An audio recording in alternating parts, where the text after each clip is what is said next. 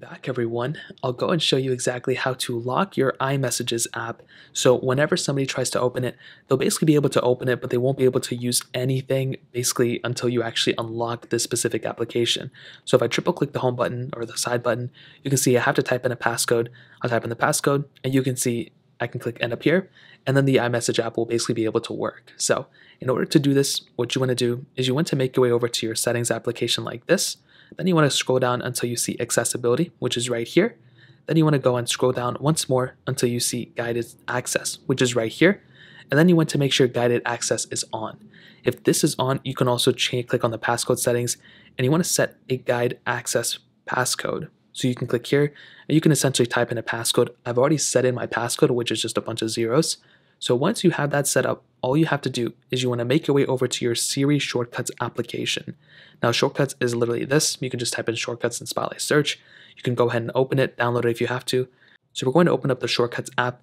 You'll come into a panel that looks something like this. You want to make sure you click the Automation tab at the bottom and you want to click plus up there. Now at this point, you want to click Create Personal Automation and we want to click on the App button. So here is the App button. You want to go and click there. And here you want to go ahead and choose an application that you want to actually go ahead and lock essentially.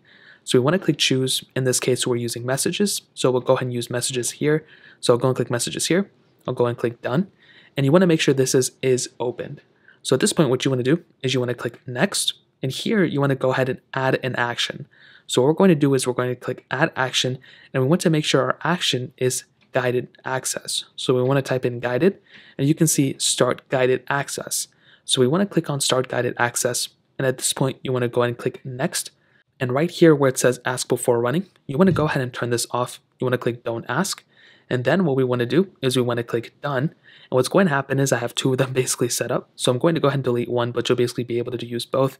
So now if we go ahead and make our way over to iMessage, we'll go and click iMessage here.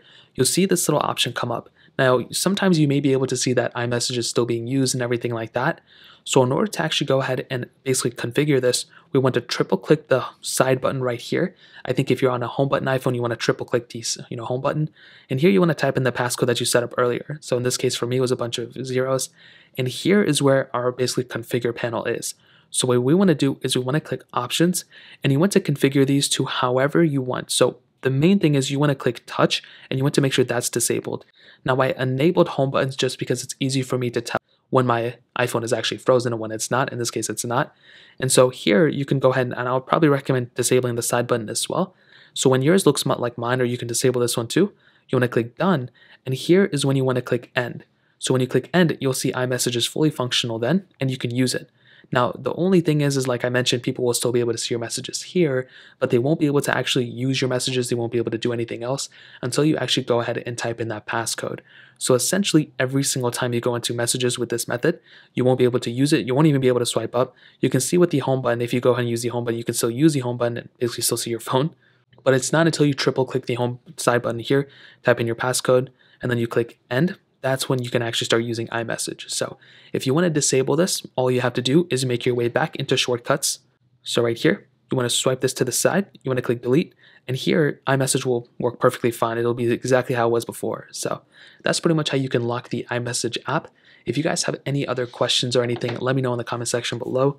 Hit the like button, that would mean so much, but definitely hit that subscribe button. More importantly than everything else, I love every single one of you guys. Hopefully I'll catch you guys in the next video. Peace out till then.